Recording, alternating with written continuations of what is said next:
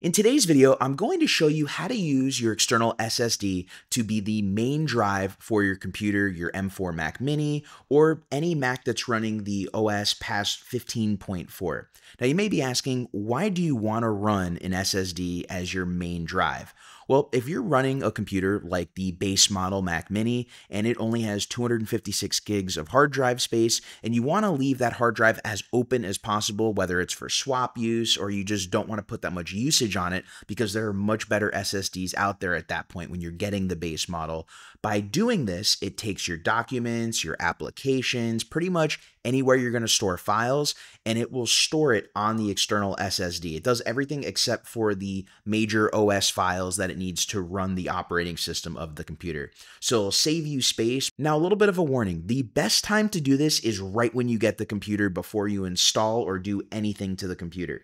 Because once you change your disk space from the internal hard drive to an external SSD, you are not going to be able to have access to those files anymore, or at least as easily. And when you boot up your computer from changing it, it's going to have nothing in the application folder and all of your settings are going to be reset to the default settings. Now, you can easily change this back. I had to go through the same process in learning how to do this. Due to that, it's why I recommend just doing it right off the bat, because you're going to have to go through and change your settings again, reinstall all your programs. So if you didn't log into your iCloud yet or didn't do any of that stuff, it's better just to boot up your computer, change to the SSD, then install everything, because you're going to have to do everything twice. But in my situation, I did have to do everything twice in order to do so, but let's show you how to do this. Okay, so here is how you're going to set up your SSD as your main hard drive. Go over to System Settings, then go over to Users and Groups.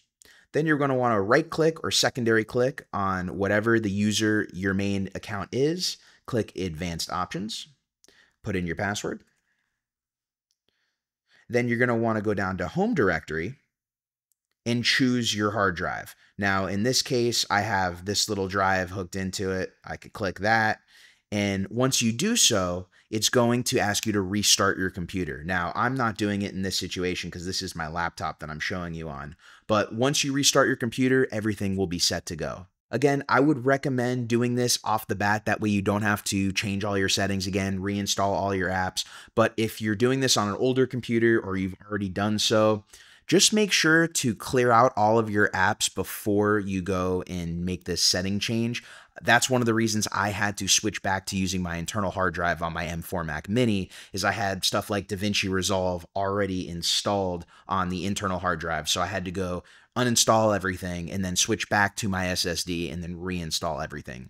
The other thing too is make sure you're using an SSD with the best transfer speeds and also one that's not going to overheat. I did a video discussing my favorite SSDs to use with the M4 Mac Mini, and I would say if you're going to use any hard drive as your main hard drive that you edit with or just use on a regular basis all the time, I would choose this OWC Thunderbolt 4 drive. I'll have a link in the description below, and I'll also put a link to the video where I discuss this drive more in depth. But as you can see, this thing's really big. It is so big that it actually acts as a heat sink for the drive, so it won't overheat. So you could confidently use this drive as your main hard drive on a daily basis. And yes, it adds a little bit of bulk to the M4 Mac Mini, but if you're looking at this, you've probably saved so much getting the base model that the sacrifice you're going to have to make is using an external hard drive. So if you have any questions, make sure to let me know in the comments below. And if you got knowledge and value out of today's video, please make sure to hit that like, subscribe, and notification bell to keep up to date with the latest videos on the channel. And until next time, my name is Chef Fagien. Thank you for joining me as always, and I will catch you in the next video.